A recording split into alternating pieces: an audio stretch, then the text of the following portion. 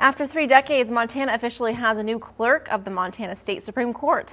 Republican Bowen Greenwood was sworn into office by State Attorney General Tim Fox in the chamber of the Montana Supreme Court.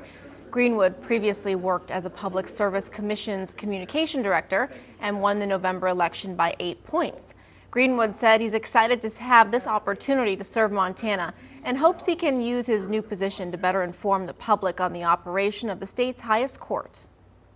I really want to take an active role in helping Montanans understand what's going on in their Supreme Court, helping Montanans get the best look they possibly can at how business is done here, and I'm looking forward to the chance to do that.